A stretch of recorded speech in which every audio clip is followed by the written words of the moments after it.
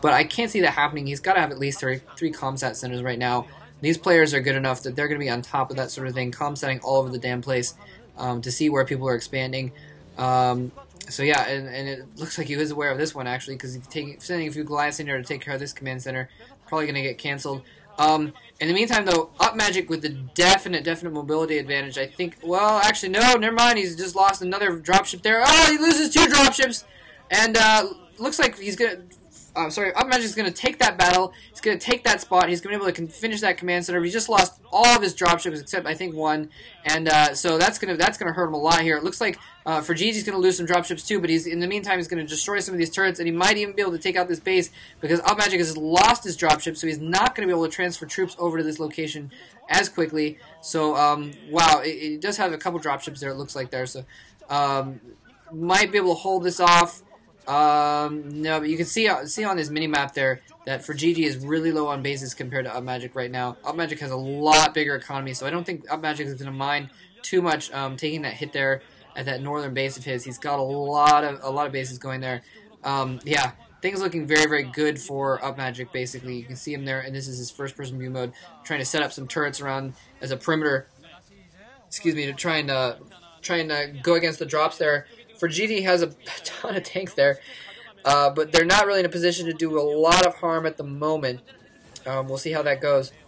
forGG looks like he's going to lose his command center, but like I said, I don't think it's going to hurt. Well, actually, no, that kind of puts him down.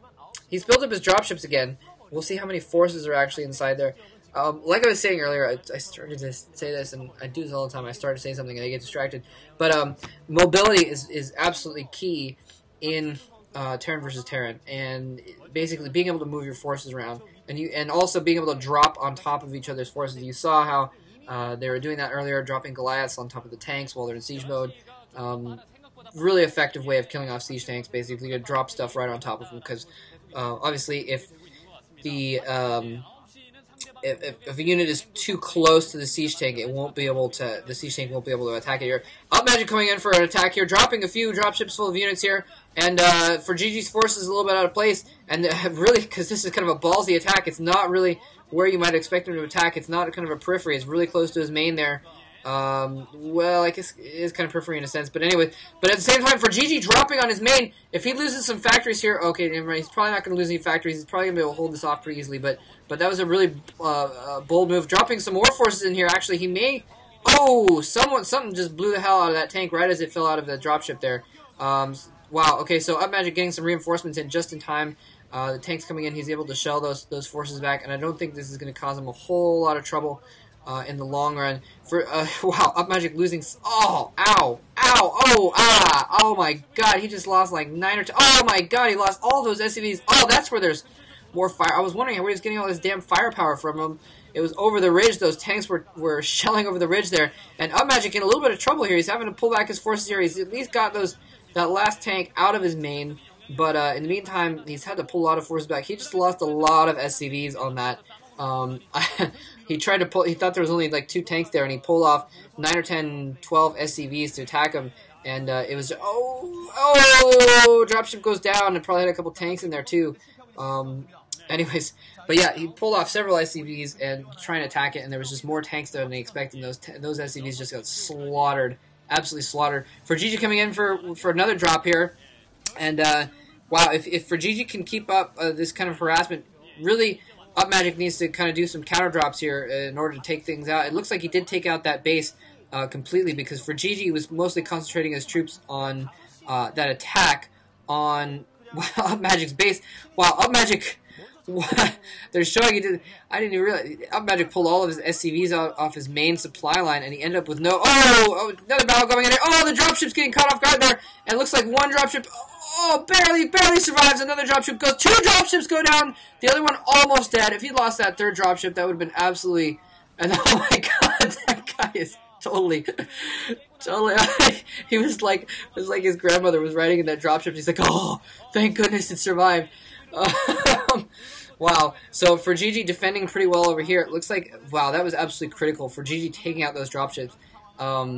like I said, mobility absolutely key here. And now UpMagic has actually moved his tanks into that mineral set of mineral nodes there.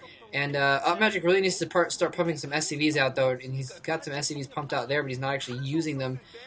He needs to kind of spend a few seconds putting some stuff into his economy, I think. It looks like he's basically kind of not macroing very well because he's concentrating on his attacks. He's macroing decently, though. I mean, he's getting the forces up, but I mean, he needs to pay a little bit of attention to his economy, I think, unless maybe for some reason he has some minerals stored up or something like that, but I don't think that's the case. Anyways, he is getting some SCVs on his lines, though, at least. You saw that his main does have 4 or 5 SCVs on it now, but yeah, when they went around showing his expansions, it looks like he didn't have a lot of SCVs mining at those expansions. So, is one of those dropships still damaged? Oh, he put the dropship that was low damage in first. That was a very good move on his part.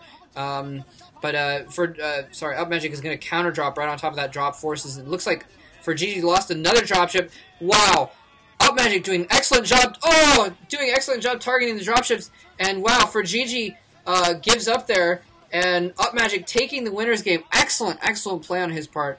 Wow, very well done on UpMagic's part. I did definitely call him to take this grouping.